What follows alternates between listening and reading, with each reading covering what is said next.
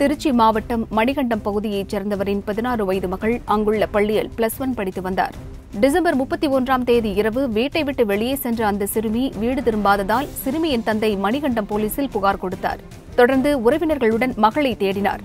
அப்போது நாகமங்கலத்திலிருந்து 3 கிலோமீட்டர் தொலைவில் உள்ள கௌத்தநாயக்கன்பட்டி காட்டுப்பகுதியில் கைகள் கட்டப்பட்ட நிலையில் வாயில் துப்பட்டாவை வைத்து அமுக்கி கொல்லப்பட்டு கிடந்தார்.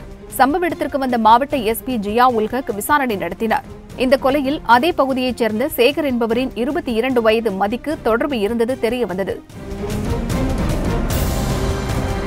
ஓராண்டாக சிறுமியுடன் பழகி வந்த மதி புத்தாண்டை கொண்டாடுவதற்காக டிசம்பர் 31 இரவு அவரை அழைத்துள்ளான்.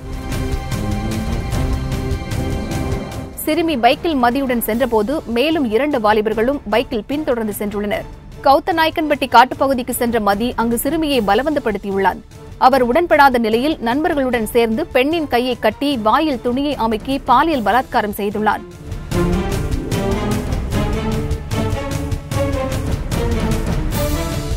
இந்த கொடூரத்தில் சிறுமி இறந்ததால் சடலத்தை அங்கேயே போட்டுவிட்டு அனைவரும் தப்பியோடியுள்ளனர். இந்த தகவல்கள் போலீசாரின் விசாரணையில் தெரியவந்துள்ளது.